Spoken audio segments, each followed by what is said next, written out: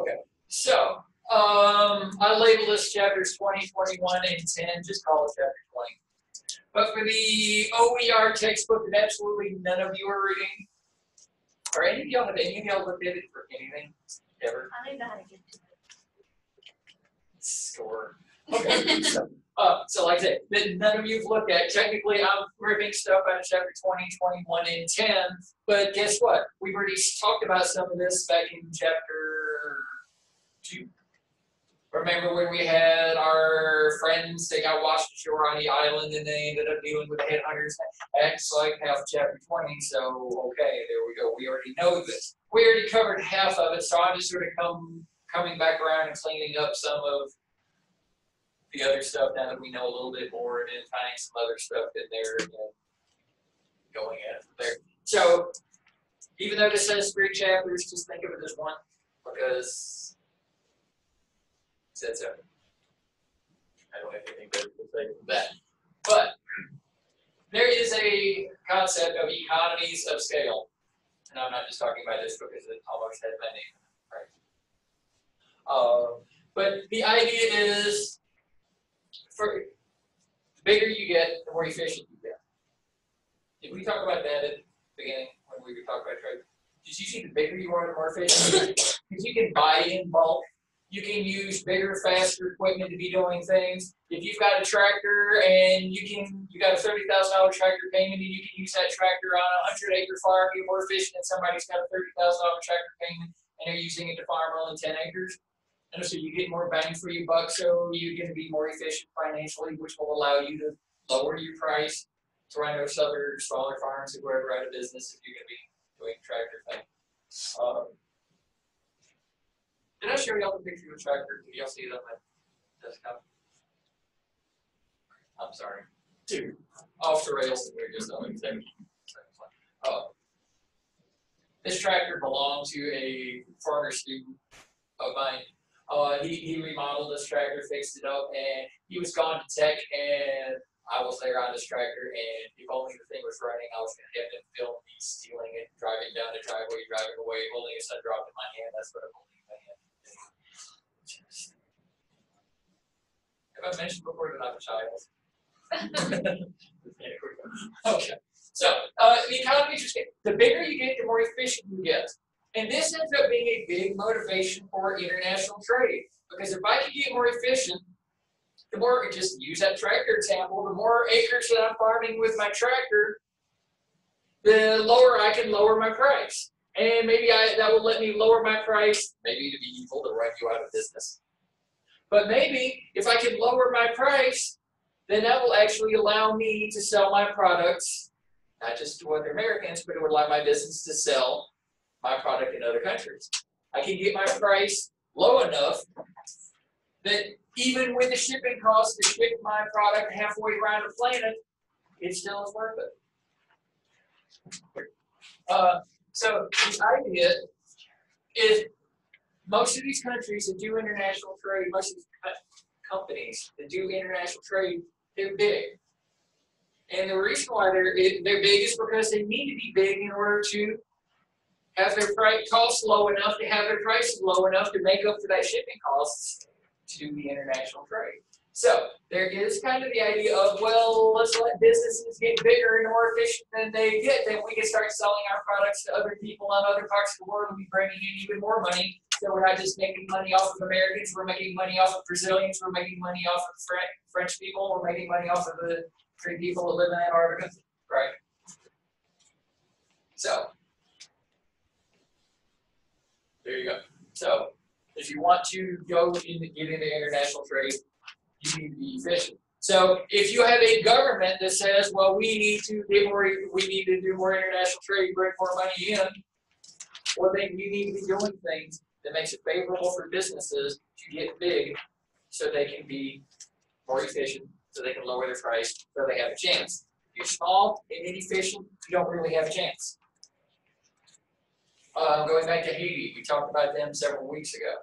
Haiti, they don't have any people, they don't have much education, they don't have much facilities, equipment, and money to work with. So anything they produce is inherently not going to be getting done very efficient. Agriculturally, they're kind of growing on rocky mountains as opposed to nice flat land that we have here.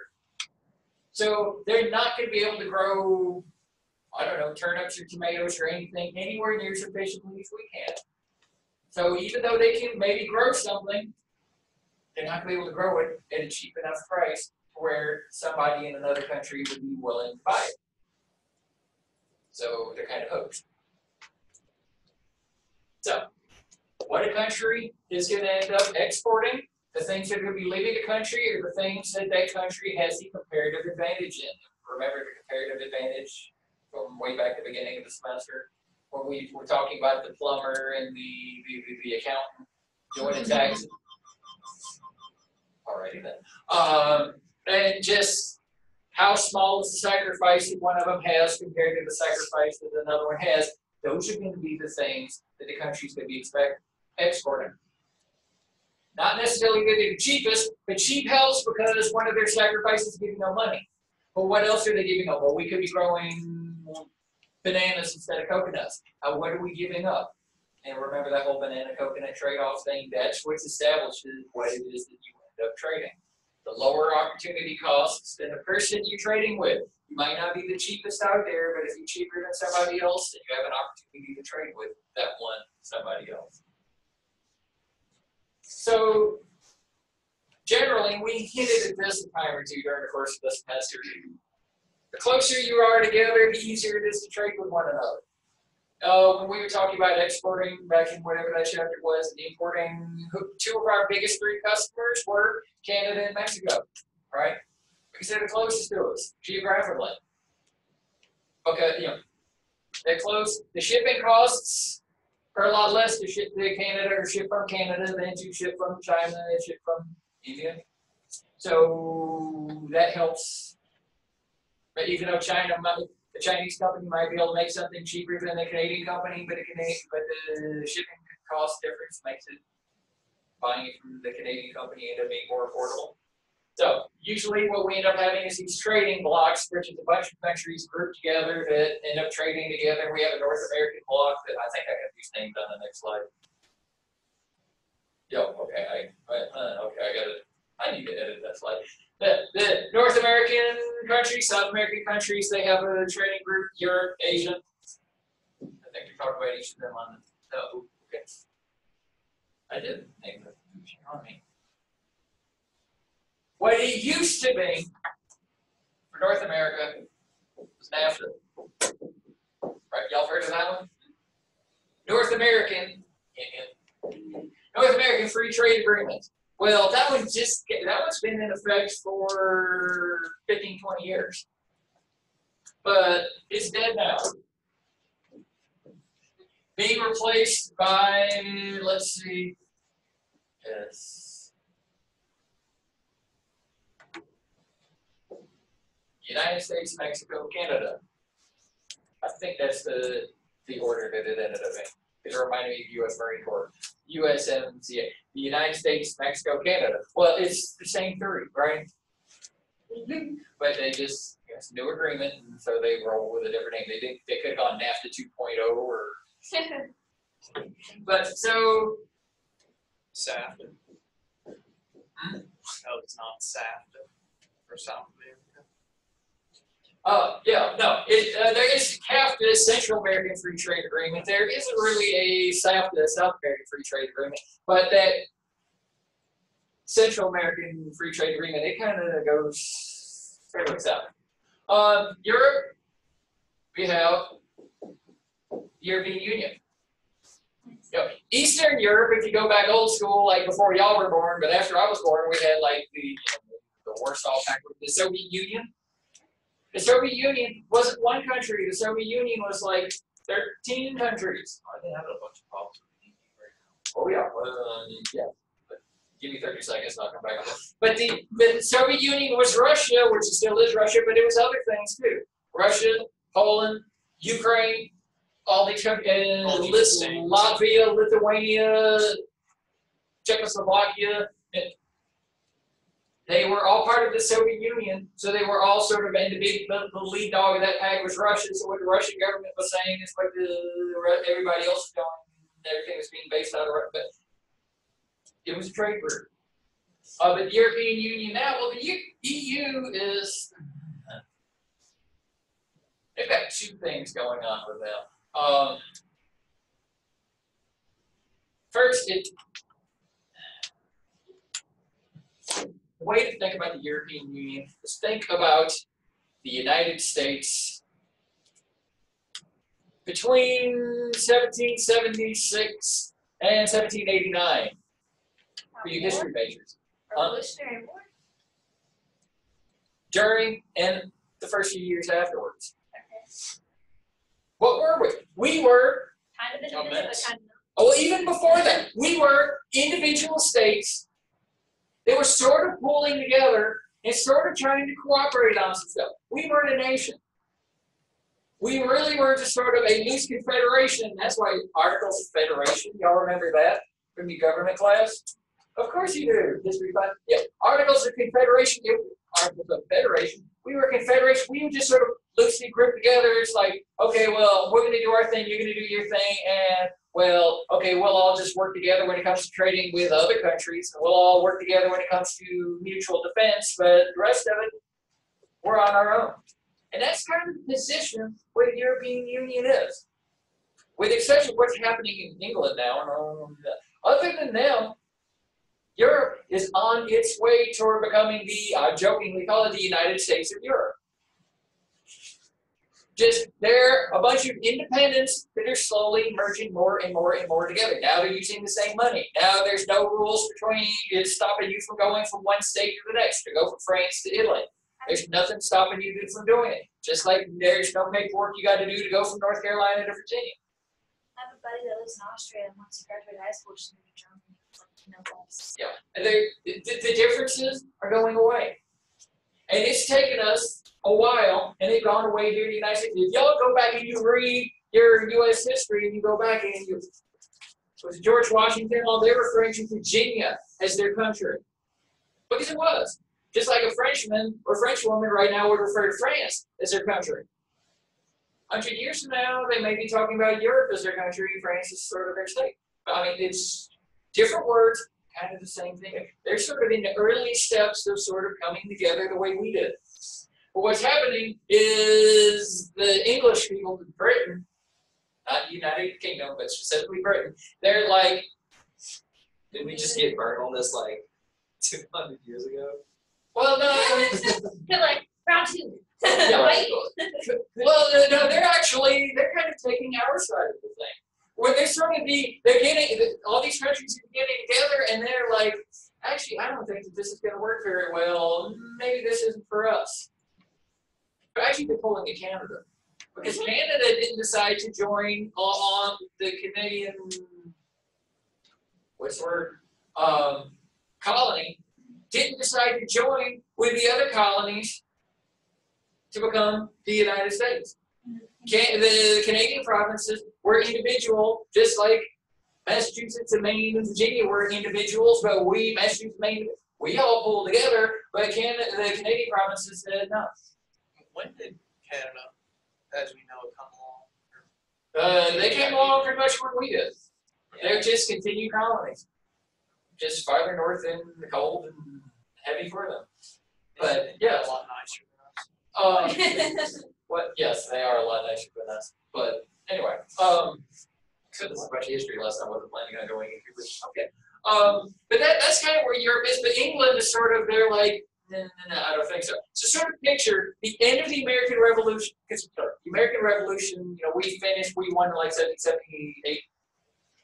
Yeah. But Yeah. yeah. But when did we get our Constitution? 1789. So we had like 11 years. Well, when was the Declaration of Independence? 1776. That's when the middle fingers went up and said, we're on our own, y'all. So from 76 to 89, we're running under these Articles of Confederation. We did not have the Constitution. There was no First Amendment and Second Amendment and that kind of stuff.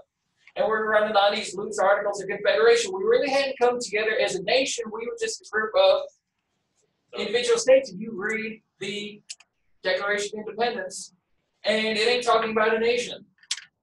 You don't start talking nation until you get to the Constitution.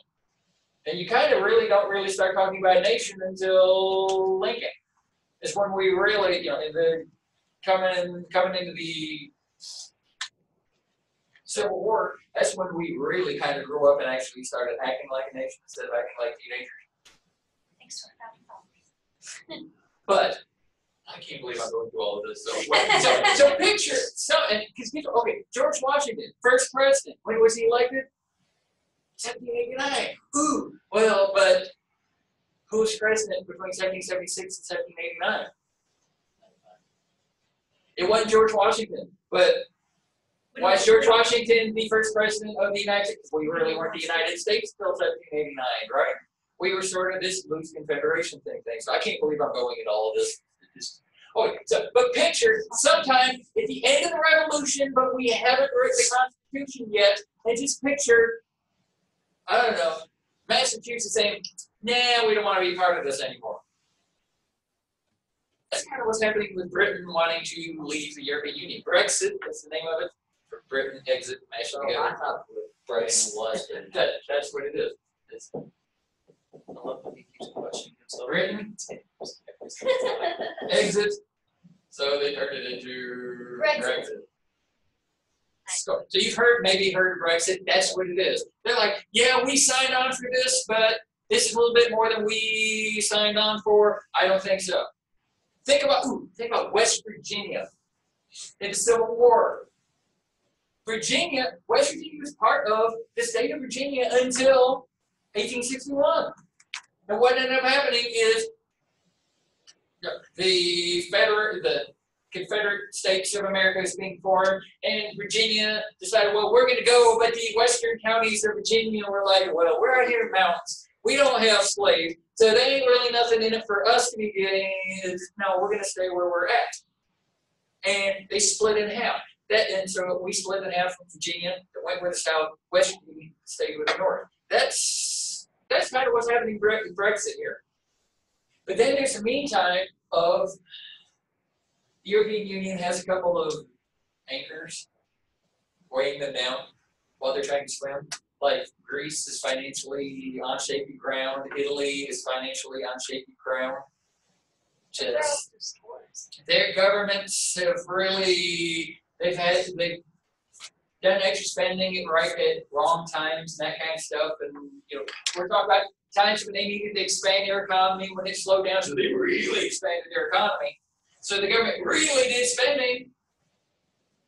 But the other states are saying, no, you can't do that because you're doing what you're doing, you're screwing up the rest of us. We're all in this together now, so you can't do that. So why is it holding Britain back? Oh, no, Britain is just like, nah, we want to leave. Let's just say they're anchors for Britain. No, they're anchors for the European Union. And so what ends up happening is just picture a family. And I don't know, give me the names of someone. Ben. Sue. Ben and Sue? Sure. Okay, how many kids? Give me some names. Sally. Sally. Mark. David.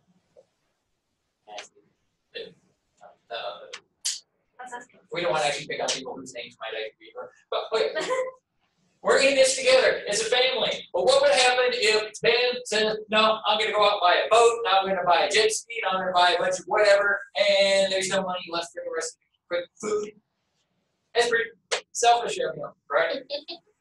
So the family's like, any family spending needs to kind of, we need to talk about it before you do anything because we're all in this together, and what you do impacts everybody else. And so what ended up happening is not because Ben needed a boat, but because Greece needed to do extra spending to create more jobs to get their workers working again because of a recession.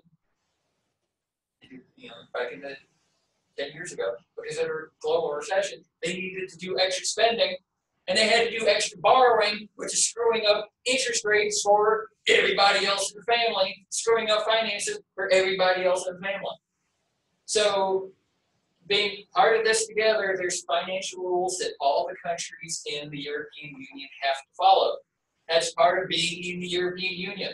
Part of being in the family is you gotta follow the family rules, right?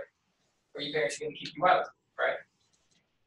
So, and so that's kind of the thing is England has decided, well, I don't think we want to follow these rules anymore. But Greece and Italy, they've been kind of like, especially Greece is like, we're kind of doing what we're going to do, and they're keeping, parents keep thumping them in the forehead saying, come on, y'all, straighten up, come on, y'all, straighten up. And they're like, maybe. Not all of you could, maybe. Yes. Maybe because they still, because they're like, we still got to do it, because they're like, we're not Europeans, we're still Greek. Or now here in American, here, we're not Virginians, we're Americans, right? They haven't made that transition from we're not Greek, we're Europeans yet. So they're like, our Greekness trumps our Europeanness. So they're doing what's right for Greece and getting the rest of Europe mad at them. Italy's doing what's right for Italy, right? For Italy, getting the rest of Europe mad at them. And England is like, well, we were English first, European second, and we apparently don't want to play anymore.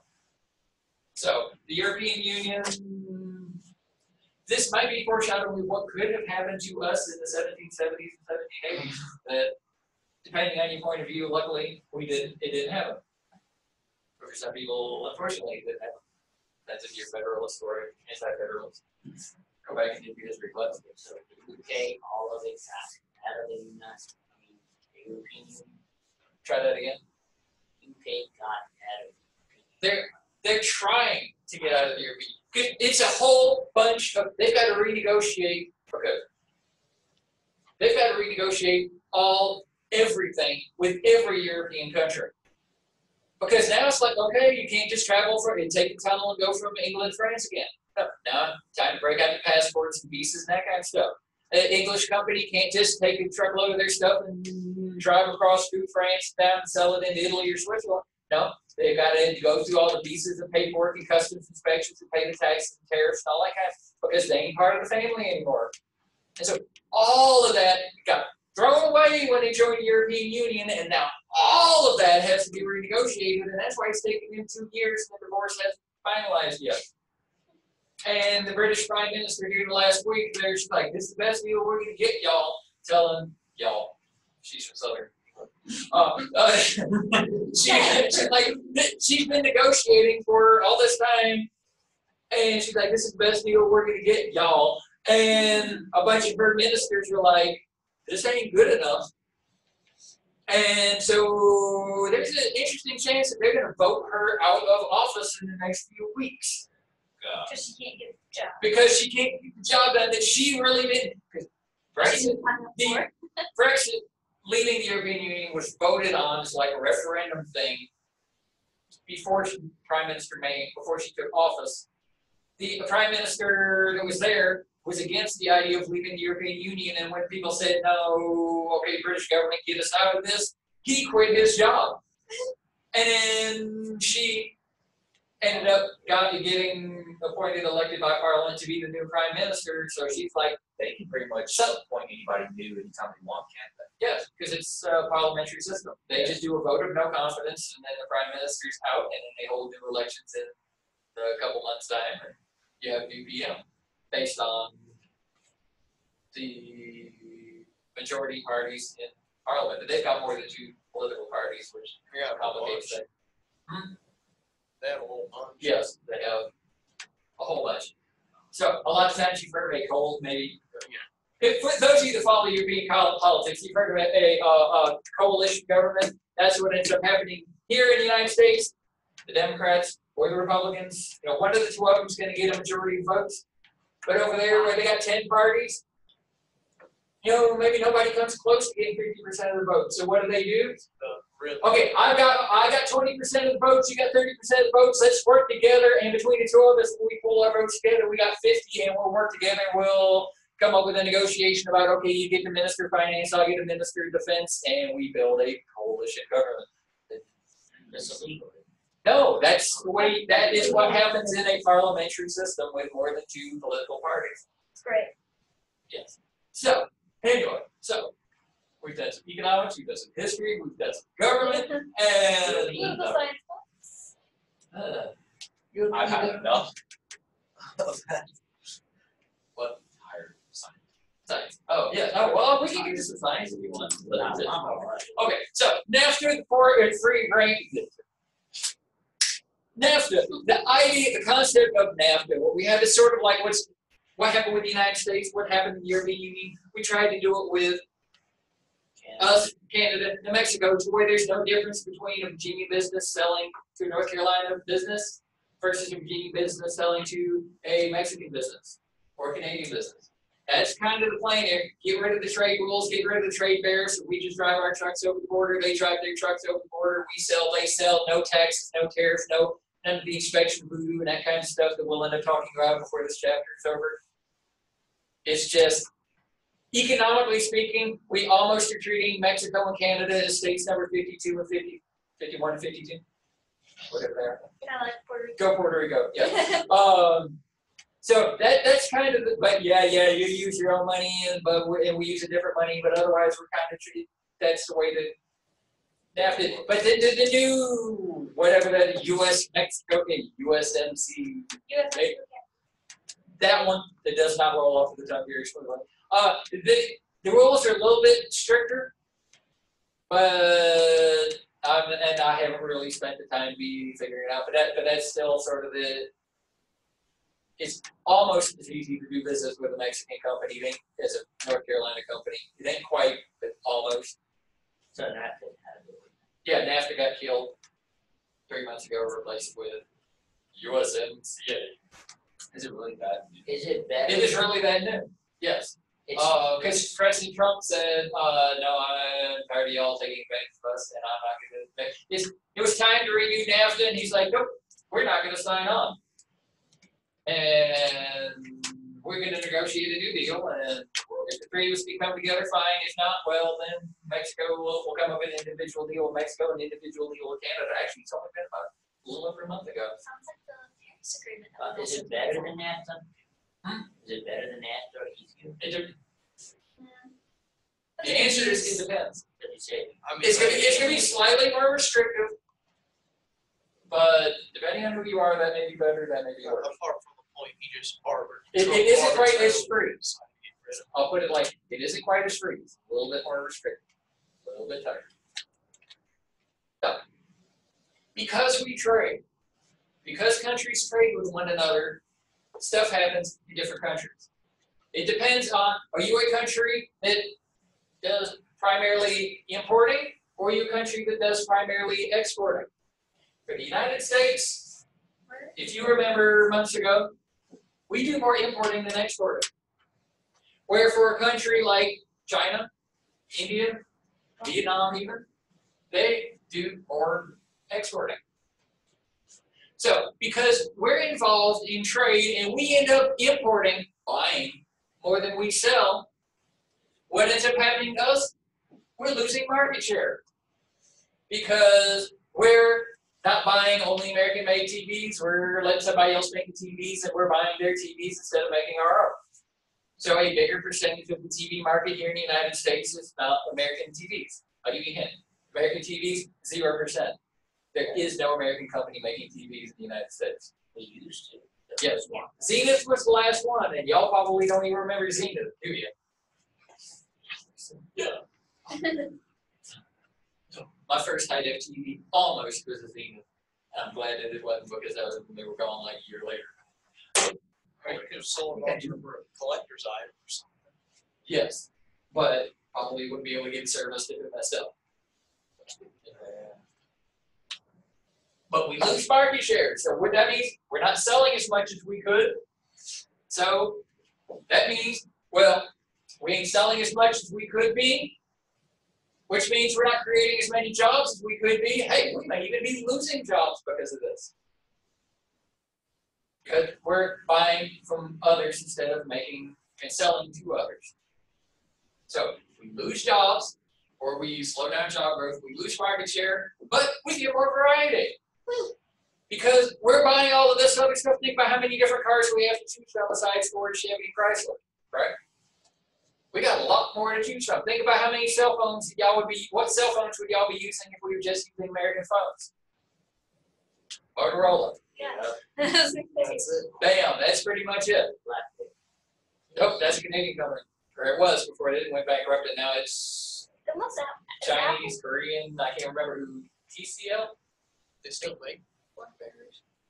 They licensed the BlackBerry name out to somebody else, and there's BlackBerry Mobile is still a Canadian company making software, but then there's BlackBerry hardware, the key 1, the key 2, and those are being made by, let's say it's TCL, somebody that's got a 3 initial name that's from somewhere in Asia. So is Apple an Asian company too now? Or Apple is an American company, but all of their iPhones are made in manufactured in China, so awesome. they could That's ship. what I was confused They with. could shift manufacturing here to the United States, then be so they could How about survive. they say they'll make California? Designed in California, read the label. It's designed in California. They're made by Foxconn, Chinese company. That's who does the manufacturing, the assembly. So, but we get more variety because we're doing the trade. We get lower prices because we're buying more from all of these other people, and so there's more phones more different phones coming in, so there's more competition. And when we have more options as customers, we don't have to pay as much. Our sacrifice is smaller when you have more options. Yeah, when was the last time you paid $1,000 for a Motorola? Exactly. So not lowering prices off that much. Well, no, because if you go back in time to, I don't know, 1983, you might have been paying $1,000 for a Motorola cell phone. You know, when they were talking. Back when the cell phone was bigger than most people's pocketbooks. Yeah. They were called a car phone for a reason because you bolted it down on the floorboard next to your gear shift. But anyway, so money ends up leaving the country because of all of this. Because you're buying more than you're selling, you're spending more than you're making, money leaves the country. So, okay, money leaves the country. What does that mean? There's fewer dollar bills out here, right? Because our Benjamins are leaving. So when you send them away, they change them to Chinese. Yes, we take our dollars and we convert them into yuan or whatever, and that's what we have to pay the product. But that money is gone. We've converted it into yuan and given it to whatever Chinese company. So then money leaves. So we end up getting a weird little secondary thing. Money leaves. There's fewer dollars. So what happens if there's fewer of something? The more valuable it is.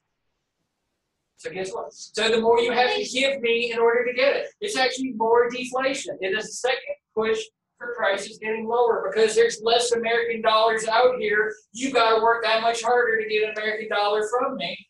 You got to give me more cell phone, give me more carrots, give me more chainsaws, give me more whatever it is, which is more free money.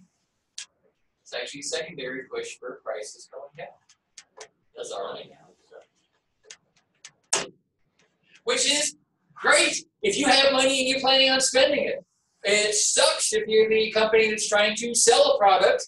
You got to be giving your product away for even less and less and less money in return. But guess what? Your workers don't care about that kind of stuff. You still got to pay them whatever their hourly rate is. Right. So you still got to repay your loan at whatever that rate is. I mean, Haley, I borrowed $100 from her, and I come up there and say, hey, SunTrust got cheaper, so let me only pay you $90 back. She's going to do what? Laugh. Thank you. I was expecting to roll her eyes and then laugh, but okay, she's going straight to the laughter there, right? I got to pay her that $100, right? If not more. If not, and plus interest, the real interest rate that she's going to charge me at least, right? So our bills, we still got to pay them. And so the companies still got to pay their bills, but then they're getting less money coming in for the work that they're trying to do. Good if you're a worker, sucks if you're the company. So if you're an exporting country, a country like China that is doing more selling than they are buying, what ends up happening is they're slowly taking over share of the market. They're getting a bigger piece of the sales. They're getting more jobs and faster job growth. Prices in China end up going higher. Because there's more money coming in, and B, because they're selling stuff to us, the more cell phones they sell to us, the less cell phones there are on the store shelves in Chinese stores. So if there's fewer cell phones on stores in China, what's going to happen to the price of those cell phones in there? It's going to go up. We just shifted supply back in China because they shifted that, sent that supply here to America instead. So pricing end up higher. Money is coming into the country that we talked about, which helps actually into the price going higher as well. So why? Yep. Okay. Why do this? Why is America doing this? Donald Trump is saying, we need to stop. Oh my. Yes, I did. I broke it. Oh, I seriously erased. Yes, I did. Okay. President Trump is saying, this is what's going on here in the United States. I'm not happy with that. So that's what these trade tariffs, that kind of stuff are that he's doing. He started out with steel and aluminum. He's putting the tariffs on there so we won't making foreign steel and aluminum more expensive. So then American businesses won't be buying foreign steel and aluminum. They'll buy local steel and aluminum instead. Try to reverse this trend. But why is it that most everybody else says, no, we need to go ahead and trade, even though we're losing market share to China, we're losing jobs to China? Why do we do this? Because we don't want to lose what we have. Cheaper. Well, it's slightly more complicated, but okay. Go first, just so before I forget it, go back to the end of our little Headhunter Island discussion the second week of class. When we get the whole world peace is more efficient, better for the environment stuff. Yeah. Check. Okay, so now let's move back to this slide. Well, here's what happens. They're going to gain jobs, but prices are going to go higher. Prices are going to go higher. So Chinese workers I'm going to just pick on China just for example. Chinese workers are going to say, hey, the prices of my products is going up. I need a pay raise. Just like I told y'all when inflation rate is going up, when prices go up, y'all need to ask for a pay raise, right? Chinese workers are going to start saying, I need more pay. Right now, they don't have a whole lot of power in that situation because there's still plenty of other Chinese people out there that will shut up, get out, and not going to replace you. But the Chinese workers are demanding more pay. But it's getting toward this point where they've got 1.2, 1.3 billion people. But when you look at how many of them are educated, smaller group. And they're getting toward the point where a bigger percentage of the educated, skilled workforce is already working. So how much do you have to pay somebody that doesn't have a job in order to get them to come to work for you? Oh, Maybe not a whole lot. But how much do you have to pay somebody to make them quit their current job, give up their seniority, give up their vacation days, and come work with you instead? A lot. So what's ended up happening is we're getting to the point, and it's been happening in little bits and pieces over the last few years, but then the global recession kind of slowed things down a little bit. But there's pushes where wages in China are going up. Because we don't have as many workers, we got to pay them more. It's harder to find workers, we've got to pay more to get our workers. We've got to pay more in order to inspire them to come and work for us, in order to inspire them to get the education, in order to inspire them to do whatever it is that we need them to do.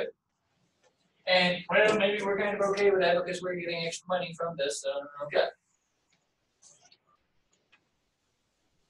So what ends up happening is, okay, if we're losing jobs, what's happening to wages in the United States?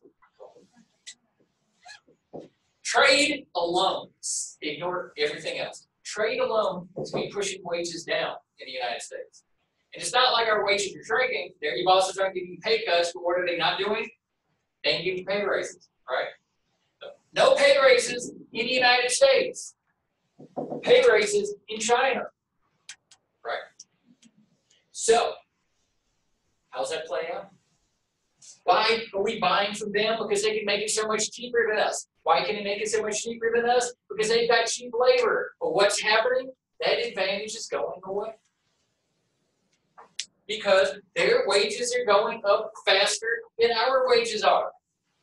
So it's one thing when you got to pay an American worker $16 an hour and the Chinese worker $3 an hour. Yeah, that savings will cover the cost of shipping the thing overseas.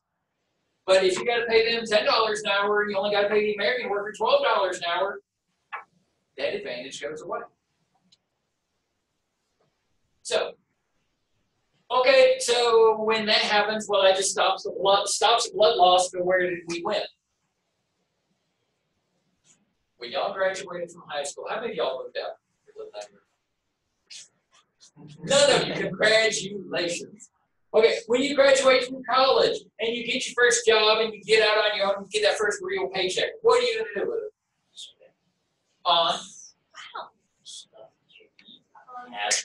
Stuff that you need is where you're going to start. The Chinese workers, metaphorically, a lot of, I painted this picture a month ago about, they're living on their daddy's farm and wearing clothes their mama made them and eating, that kind of thing. You give them a little bit of money, they're going to be buying a little bit of stuff. Better food that mama didn't cook them, better clothes that, I'm trying not to be sexy, that mama and daddy didn't make them, right? I mean, yeah, get clothes made by somebody that actually has some design sense, right? Get food from somebody that actually knows how to cook. Certainly not my mother. I'm just saying. Hold on, that's another story. But anyway, I can't believe I recorded that, so okay. So I'll stay on it because she ain't listening to me. Okay, so when they get their first paychecks, when they're only making $2 an hour, they're just buying the basics. But what happens when they're making $6 or $8 or $10 an hour? And they've been working for a year or two and they've already bought them some better clothes. They've already bought them some better food. They're going to want this stuff though. Imports. Buy other stuff. Once they've bought all, taken care of their needs, just like when you've taken care of your needs, then you do what? Take care of your wants. Yeah, climbing up Maslow's hierarchy. Good callback. So what are they going to be doing? They're going to be, after a while, they're going to be getting into the, well, I bought my food, I bought my clothes, I'm going to buy me some video games. I'm going to buy me some whatever, I'm going to use the word toys. Who makes designs, comes up with the toys?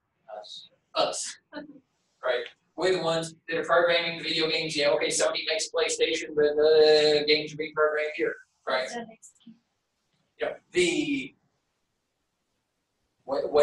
That's the hope. That's the plan. It's a long game here. We're losing money to them now, but 10 years from now, guess what? Well, a nation of 1.2 people to 10 years, 1.2 billion people, 10 years from now, it's going to be about 1.8 billion people. And a good chunk of them are going to have the finances to where they're going to be interested in buying the stuff we make.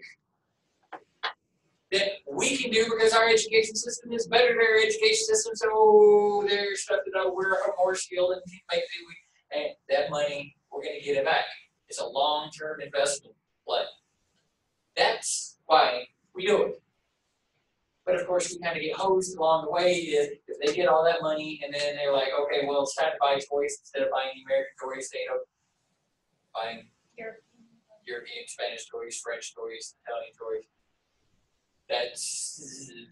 That's where the train can come off the tracks. But it's a long-term play, and we're hoping that at least some of that money is going to come back here. But the thing, 1.2 billion in China, call it 1.8 10 years from now. 1.2 billion in India, call it 1.8 10 years from now. You're talking 3.6 billion people. And here in the United States, we're not even at around 350 million.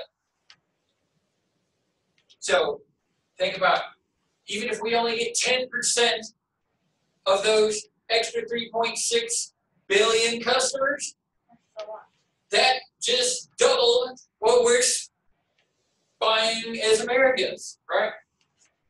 So that's the long play here. That's why we try. Yes. I mean, if the price goes higher there, why do they go buy stuff from us? Because I mean, you say, well, we trade, our prices will go down. So why would they don't buy stuff? Well, and that's eventually our price. That price, that's what the price advantage is going to go away. Not only for the tech stuff, but slowly, as the labor advantage costs go away, their cost to produce are going to be going up. Our cost to produce comparatively is going to be going down. So the prices of American products are going to be closer to equal. So maybe they end up buying more of our stuff because of that. Prices in the long haul are going to equal out. Wages in the long haul are going to equal out. The problem is, who gets screwed in the meantime? While we're waiting for this long haul to fall out, because then, like John Maynard Keynes says, in the long run, we're dead. And yeah, maybe 10, 15, 20 years now, a bunch of Indian and Chinese people are going to be buying all of our stuff, but I'm going to starve to death while I'm waiting 10 years for my next paycheck. That's kind of a thing. And Trump is also thinking about what's happening to corporate profits. Let's be honest, he's a little bit more worried about that one than he is this one. But he's going to be more worried about this one this time next year whenever election campaign season starts coming around. But that's the thing. And that's why he's a little bit hot. Well, he is worried about jobs. That's why he's so hot at General Motors. They're going to shut down 5 plants in the United States because they're not selling, like Chevy Bolt, Chevy Cruze, that kind of stuff, cars that we ain't buying anymore. And they're like, well, people aren't buying them. We're just going to stop making it. And he's like, but why don't you keep making whatever here in the United States and close down some plants in China? And whatever cars that you were selling in China, build those here in the United States and put them on a ship and send them over to China instead of paying Chinese workers to do it. But he ain't quite that bad on that one, but I'm going to stay out of that. At least Amazon's expanding. Yes. 2 new headquarters. And Google just bought them a whole new business park there in Mountain View. If we're gonna have more jobs over here, are we gonna get paid less? But it's all going to balance out. I mean, wages are not growing as fast here in the United States. I mean, because we're losing jobs in the United States. But then what should end up happening later when things balance out? Our job growth is going to be equal to theirs. Our wage growth will be equal to theirs. And things should pick up. And what President Trump is hoping for is if we can, through these trade barriers, these tariffs and stuff, we can slow this down. We'll end up we'll end up reversing some of this. We'll actually get wages growing a little bit faster than they are already growing. They are growing very fast here in the United States. Other stuff has picked up in the economy faster than wages, but wages are growing. The unfortunate thing, price of housing is growing faster than wage growth. So if you can afford it, buy your house now while your paycheck will still let you afford it, because if you wait, the price of that house keep growing. So what is President Trump trying to do is protectionism. That's the word. Trying to limit trade in order to protect the domestic economy, protect jobs here in the United States, protect jobs in the United States, protect different industries, protect the companies from going bankrupt here in the United States. That's the goal of protectionism. And the trade war thing that he's pitching is protectionism, pure and simple. And to do protectionism, you throw enough hurdles, you throw enough obstacles, barriers. A barrier is an obstacle block. It's anything that will slow down or stop trade. A tariff is what? Y'all know this government class. Tax on imports and exports. Yes, it's an import tax.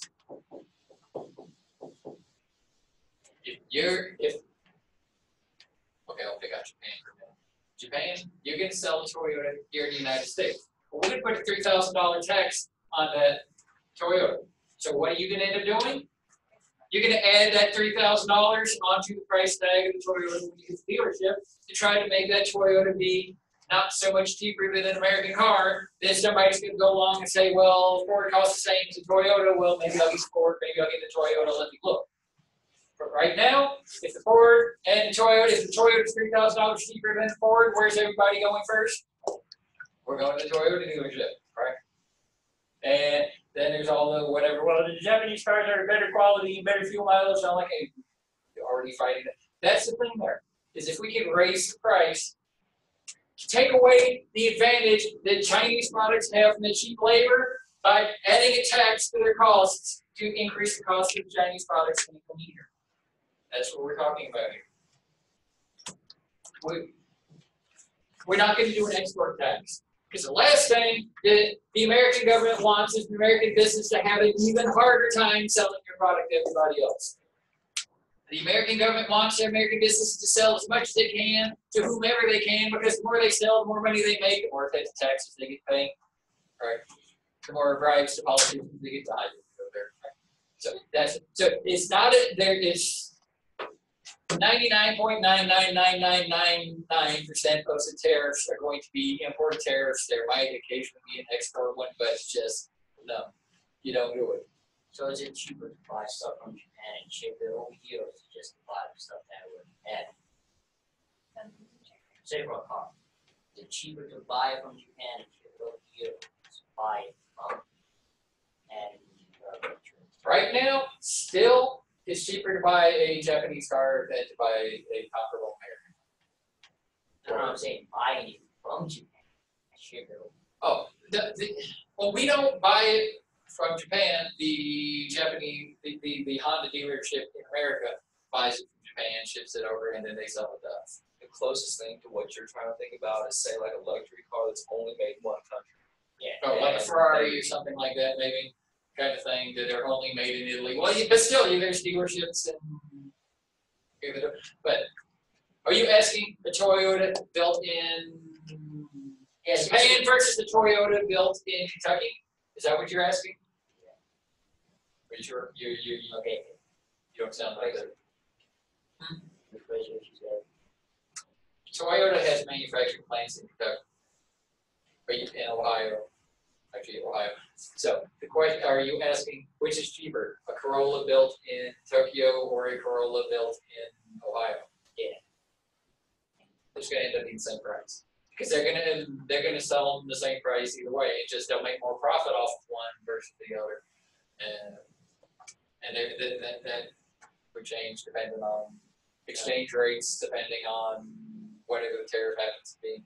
Actually, I found this kind of funny. So my uncle, I'm half Japanese, so my family still lives in Japan. Okay. And my uncle has this car that As a provider. has his car made by Toyota, but it's a car that's only made in America. So he had it built in America, bought it when he was over here, had it shipped with him when he was back. You can do that. People can do it. Don't hear as much of it happening that way, but like that. The other way around. Yeah, other way around. Like when my father was in the Navy, when he was over in Europe or whatever, there were people that would buy a car in Europe, and it would be worth it for them to buy the car in Europe and then ship it over to America, rather than coming in and have a waiting for them when they As go. there's cars made in other countries that are not made here by Toyota or any other company. And I'm saying it's cheap by those who ship it around, just buy it. If they'll let you buy it, it depends. I've got no good answer for that. Other than it depends. So, there's discussion because of the increased tariffs. What they're looking at, what Trump was talking about the other day, this next level of it. He's mad at General Motors, I talked about, for closing down plants in America and keep still making cars from China. Well, he's mad at Apple because all of your iPhones are designed in California but manufactured in China.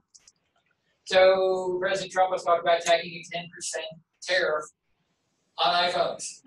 So imagine your $1,000 iPhone now being an $1,100 iPhone.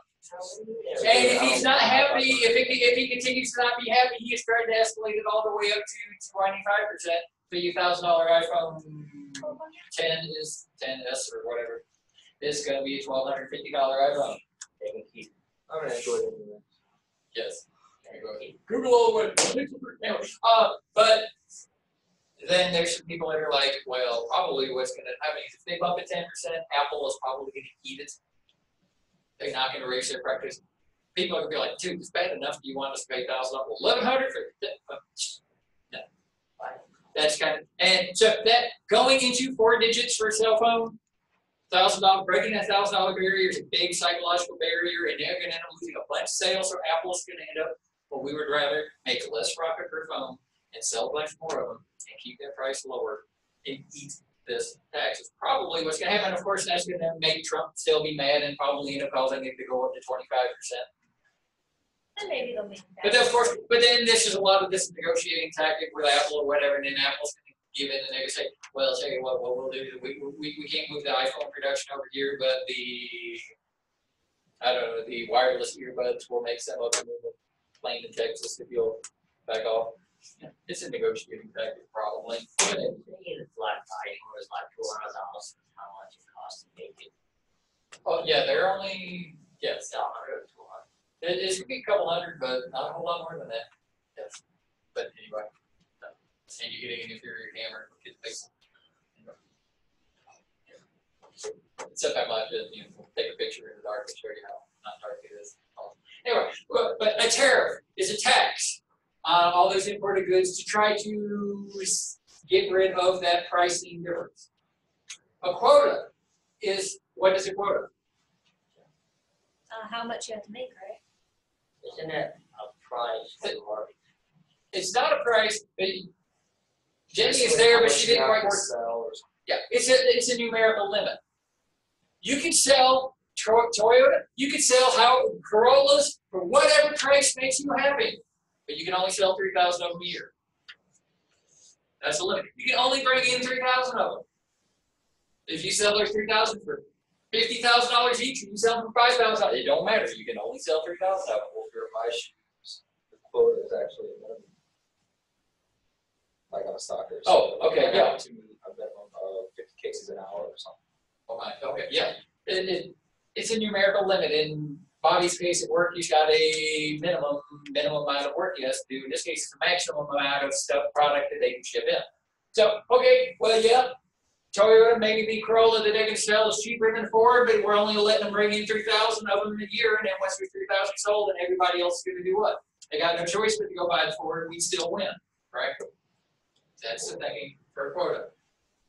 Customs restrictions. This is my favorite. This is, have you ever gone through airport and gone through customs? Yeah, they're going through there, and then when you come in, they're like, we need to check your bags. Are you smuggling in any food? Do you have any animals? Did you buy anything over there that you need to declare that we need to tax you on and all that kind of stuff? You smuggle it. So, but it goes beyond. When the ship full of Toyota Corollas, I'm just sticking with the Corolla. When the ship full of Corollas is coming in,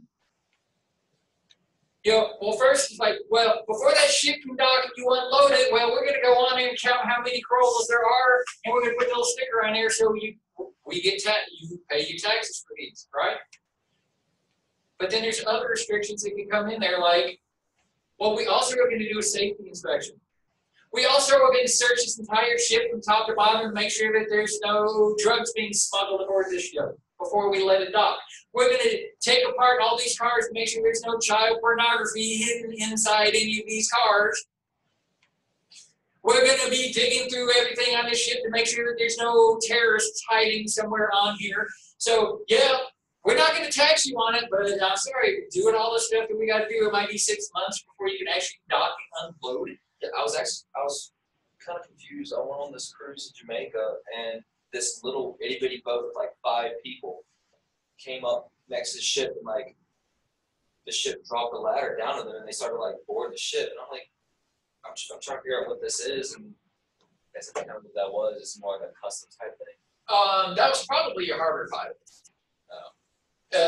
Just when you're pulling into a harbor. Yeah, just they bring on the pilot that knows the water, so they know where it's deep, where it's shallow, and where. So they're up there advising, okay, when you get up here, you need to steer a little bit to the right, all that kind of stuff. That's what they were bringing on. Yeah, but then when the ship docks, the customs people come in before you can get off of the ship. It's more than just lowering the gangplanking and saying, "Get out, y'all." The customs people will do their little thing too. But you can set kind of some rules and stuff like it. And you can flat out get some games going on here. And so instead of, okay, you build the cars, it takes 10 days for the car to come over here, the ship to come across the ocean. Well, then it takes another 10 days before we can actually inspect it and unload the ship. So suddenly, we've doubled the amount of time it takes for you to deliver cars. So what do you need to do? Have more boats. which is going to cost you more money in order to get the same amount of cars here in the country, right? Have a bigger boat. Or have a bigger boat. Well, it's going to take us that much longer to inspect it because it's that much bigger of a boat. But a bigger boat is more expensive. A second boat is more expensive. Either way, making it more expensive and time consuming for people to bring product into the country. It's gonna cost us more money to get all the people in that, you know, train and all that. Well, yeah, the TSA agents and that kind of stuff. Not as much as an extra boat though. Yeah, it's good. It's job creation here in the United States. Storage, that's what we're looking for. We're creating jobs, and we're going to end up taxing who's going to end up paying for these inspectors. That's going to be part of the fees, the inspection fees that the Toyota company's going to have to pay to have that ship inspected. So the government's okay with that. But it's slowing down this stuff coming in. And then there's other rules, restrictions. There's things that, you know, there's certain products you say you cannot import. There's certain seeds you cannot import because by bringing in this kind of seed, it might end up killing other varieties of that same kind of plant. Here you bring they were just talking about it in plant science class. I can't remember what it was, but I mean there's Like disease. yeah, just there, you bring in one variety of a tomato. I'll just use that as and by planting that one and all the whatever goes here, we'll end up killing all of the other tomato plants. And you only have that one left. You know, there's rules. Licensing requirements. This is getting permission to do something like, I'm wearing a Carolina Panthers shirt. Yes, for those of you watching at home. I'm wearing a Carolina Panthers shirt. Did the Carolina Panthers make this? Probably not. No, they're not a t-shirt company, or polo shirt, whatever the shirt is. They're not a shirt company. They're a football team. Kind of questionable after these last years. But so what they do is, whoever this is, thank you, whoever, I don't know who made this one, but some clothing company says, instead of just making a black shirt, we can make a black shirt that's got your logo on it and sell it for a whole lot more money. So how about we pay you a little bit of money and you let us use your logo on clothing? So we're getting a licensing fee. So the Panthers are getting a licensing fee. This company is paying to get a license to use their logo on clothing. So they're making money for no extra work. Yeah, so the team is making money for no extra work, and the more successful the team is on the field, the more people are going to want to buy shirts, the more money they make. And so it's a gravy. But that's the way it works, colleges and all this kind of stuff. That's the way this kind of thing works. Well, you can do some licensing overseas. To a certain extent, that's what, like McDonald's. When you buy a franchise from McDonald's, you bought the license, you bought the right to be the only person in town making a burger called a Big Mac in a building with the golden arches out front. Did you know the golden arches are supposed to be 2 French fries? I didn't realize that. We put that one together a few months ago. The golden arches, pair of French fries. The right thing that says McDonald's is supposed to be the French fry box, and the French fries are coming out. Golden arches. There you go. Those are something that. Yes. But they're from the 1950s, so what do you expect? Anyway, but just so there's like licensing requirements. So okay, you can come in and do stuff, but there's rules. You got to pay. There's fees you got to pay. Jumping down to the ownership partnership rules. You can do business in China. Levi's. I'm going to go with Levi's because they were a classic example back in the 90s. Levi's. If Levi's wants to make jeans, sell jeans in China, they would love for 1.2 billion sets of legs wearing Levi's jeans.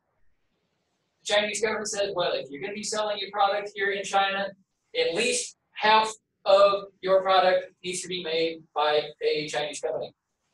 You've got to do some kind of partnership, or we're not letting you come in.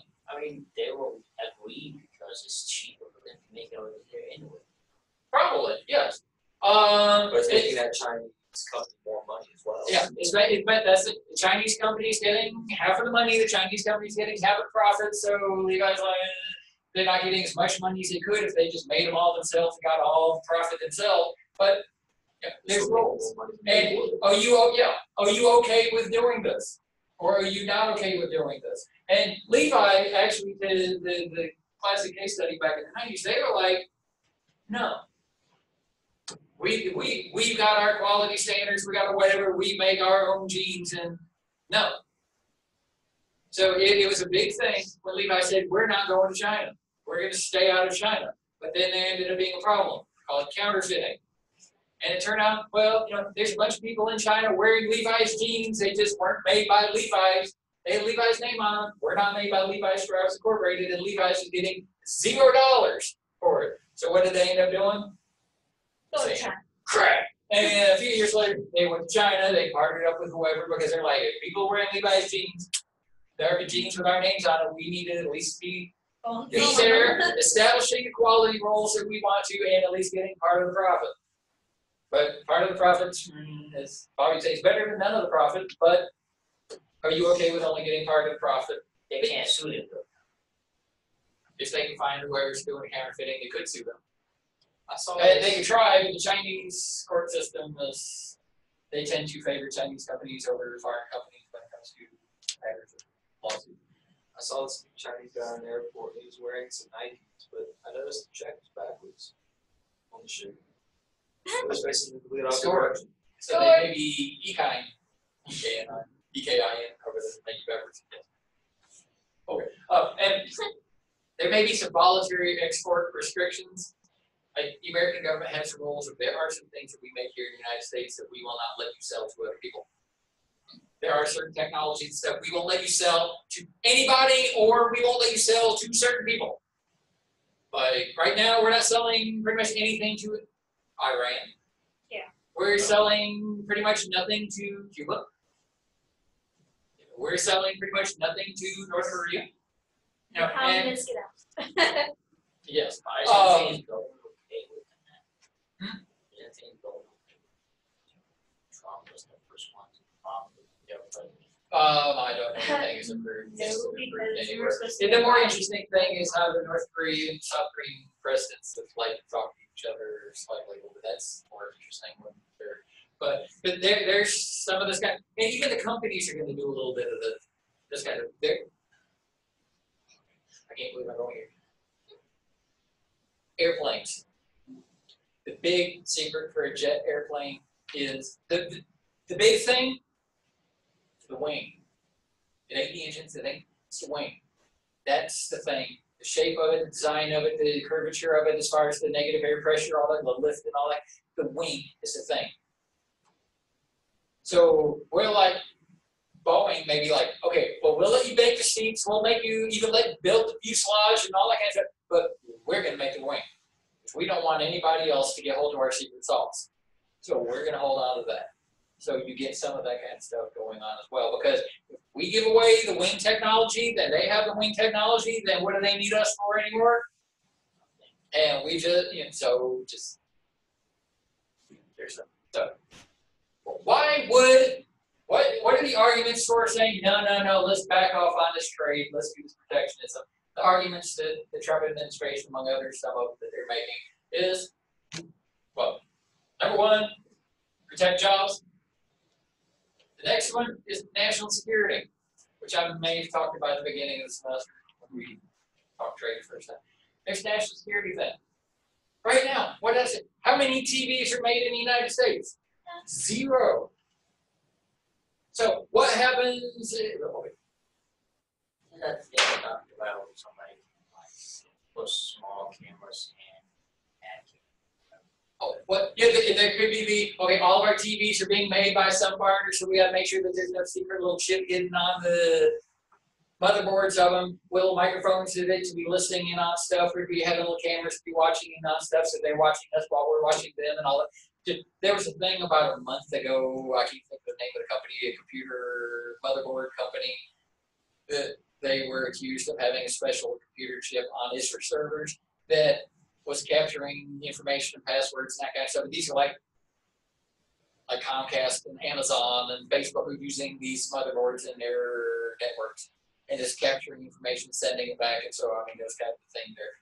So there's that national security, but then there's also the what if, because absurd example here, what if because of our trade? Well, the weather in Mexico is more conducive to growing tomatoes than the weather here in America is. So, because they had a comparative advantage because of the weather, what ends up happening? Mexican tomatoes are cheaper than American tomatoes, and so all American tomato farmers say forget about it. So suddenly we're completely 100% dependent on Mexico for our tomatoes. And then what happens if we go to war with Mexico? No more tomatoes, and is that a problem? Yeah. I'm fine with that. Yes. You and me both. Well, no pizza. Oh, yes. Oh. Yeah. Yeah. See, it's a national security issue there. Yeah.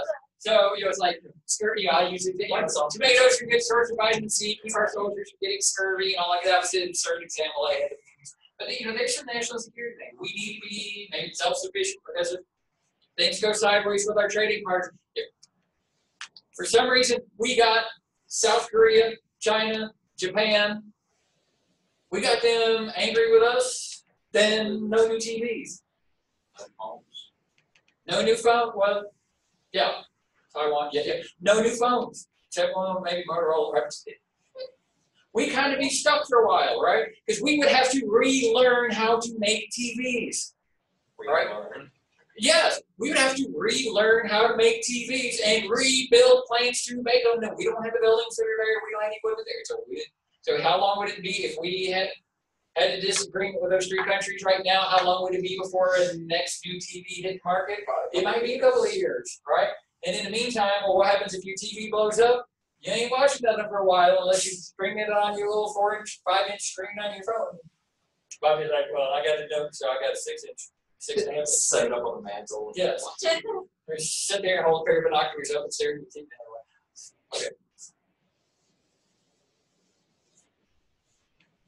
TV. Okay. If we're not trading with people, then we're making everything that we need, and that gives us diversification. We're not just making video games and toasters. We're also making TVs. We're also growing tomatoes. We have diversification that gives us stability here. So if we're instead of having all of our eggs in the 1 or 2 baskets, then something goes wrong in one of those industries, then we're stuck. We're spread out. We're more states. Infant industry, new technologies. We want to protect those. So we say you can't trade this. We're not going to let any. We've got this new business. And we're not going to let anybody import anything that this new company is trying to do because we want this company to have exclusive rights to sell in this country to make enough money so they will survive because we think this is important for the future, kind of thing. And then dumping, selling below cost, and if we think that there's some companies out there that they're purposely selling their products for less than it costs them to make it because they're trying to run our businesses out of business because they're being evil, well, we don't want that to happen. That's unfair. And so we want to protect against that kind of stuff. Those are the reasons why you might want to try to slow down trade. The dumping, it is against the law for an American company to do that. And we generally aren't going to be happy about a foreign company trying to do that. What would they gain? They lower their price, and I can't stay in business anymore, then I go out of business. And then they raise up the price. Then they're the only game in town, and they can raise their price to whatever they want. Monopoly. But what happens when they do slow down trade? Well, those things that we, just like, if we're not going to buy anything from China anymore, what's China not going to do? Buy it from us anymore, right? So those things that we used to make and sell to them, we're going to lose jobs in those industries, right? So we may gain jobs making the stuff that we used to buy from China, but we're going to lose jobs making the stuff that we used to sell to them. We're going to get higher prices because we're not being able to import the cheapest from the people that had the advantage. Now we're buying from people that don't have the comparative advantage. They're the ones that are making our products. Prices are going to be higher. We're going to have less variety. We won't have as many foreign-made products to choose from, so we're just stuck choosing between the American brands. The government is going to have to spend money and time to be creating these rules and enforcing these rules, hiring the inspectors that Stanley's worried about to be going out there on the ships and investigating and looking around and making sure that there's no child porn and nuclear weapons and drugs and that kind of stuff on the ships. That costs money, and where's that money coming from? Us. Taxes. but just the companies are going to be making less profit, and you and I were maybe losing jobs. Some of us are losing jobs, and so overall the government's going to be making less money in taxes. So what do they got to do? Try to get it out of us. Higher taxes, part two. And then who's going to be, family-wise, low-income families are going to be the ones hurt the worst, because they're the ones that, like you and I, we spend all 100% of our paycheck. So when prices go up, that impacts what happens to all 100% of our paycheck. Bill Gates spends 1% of his paycheck, right? So if prices go up, that's only impacting 1% of his paycheck, right? So it's going to hurt us low-income people a lot more than it's going to hurt the high-income people, especially people like grandma on fixed income. But isn't that going to equal in the long run, because we're just going to make the stuff that we need and the stuff that we used to sell to them quick, so they would end up canceling each other? Hopefully, maybe. But it'll take a while. Yeah, it's going to take a while. You're going to have people that are going to lose your job in the transition. Okay, I was making video games and we were selling to China, and now I've got to quit that and retrain myself in how to make socks and t-shirts, because we're not importing those anymore. So, yes, Jenny's on her way. But then, okay, which job pays more? That technology job or a job making socks? So you kind of have that problem going on too. Or you can just get into the TV business. Yes. And guess what? All the American TV companies got out of business. Yeah. So, if protectionism, protectionism is okay, we need to slow things down. Well, what if you want to speed things up? How close to the end are we? Anywhere near the end? Nowhere near. Oh, we're halfway there. But no, I'm going to say this one and then go, because this is the good solid one. So, protectionism is slowing things down, but then there's the other argument about let's speed things up, we can create jobs, we can have that long-term play where 20 years from now we'll be making a bunch of money from China and a bunch of money from India, and we get the world peace and better for the environment and all that kind of stuff. Can we all get along? So let's make it easier. Well, how can we make it easier? Improve technology. Communication technology, where we can place an order. You can order something from a Chinese company by going out on the internet, click, click, click, and boom, it's automatically translated, and they automatically have it addressed correctly, and you're no confusion as far as you talking to somebody that's got an accent, and they think you've got an accent, right? Just communication technology makes things faster and easier. Transportation technology, we can get the stuff across the ocean a whole lot faster, but if we got big boats, hey, we can throw it on an airplane if we can get it here overnight, as opposed to sea train. A big boat with a sail that would take you like 4 months and maybe 50 minutes there. Yes. World peace will help trade. Because when we got a loaded ship, we can send it across the ocean. And they like, well, we got a loaded ship, we got to wait until a bunch of other ships are loaded up, and we can get it together with some aircraft carriers, some destroyers, and that kind of stuff, and go with a convoy and hope that the submarines don't sink us. Right? Peace is good for trade. Reducing all of those hurdles, lowering the taxes, lowering all of the inspection voodoo and crap, and making sure that there's no nuclear kiddie porn and that kind of stuff on all of that stuff. Get rid of all that red tape and all that kind of stuff. Getting rid of the obstacles will make stuff smoother and trade easier. Y'all with me? So don't be focusing on nuclear kiddie porn. It's all lovely, that look on her face. It's like, oh my. But anyway, so just. Unfortunately, that's going to be the stopping point. The last thing that y'all are going to remember for the next 5 days. Last thing they're going to hear. Yes, the last thing they're going to hear on the recording. Line. I'm so tired. Anyway, so there's an interesting chance. My goal is to finish this chapter on Tuesday, and then Thursday I'll talk a couple minutes about the test if I don't talk about it Tuesday, and and we'll do the consumption savings and investment chapter because it's fast. That's my goal for Thursday. So, any questions? Tuesday. So, class Tuesday, class Thursday, and then the test is the following Thursday, and that's it. So, y'all only got to see me 3 more times this semester. Try to continue here, and certainly continue climbing. That was cold. Wow. Yeah. Wow, indeed. Sea trade.